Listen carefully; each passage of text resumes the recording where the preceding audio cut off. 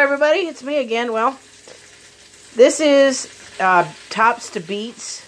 I put them in water and now they're starting to grow leaves.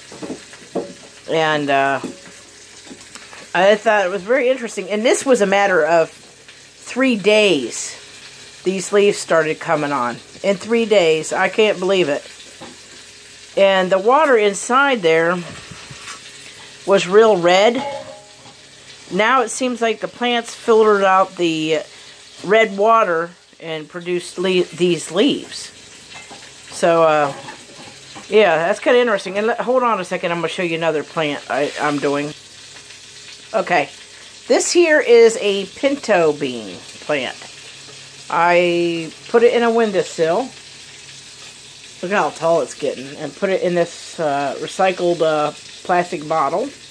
And around it is flax seed plants. They keep growing. My lettuce, after I cut it and ate it on a sandwich, it died out, started molding, so I just threw it away. Well, thank you everybody for watching, and have a great day. Bye-bye.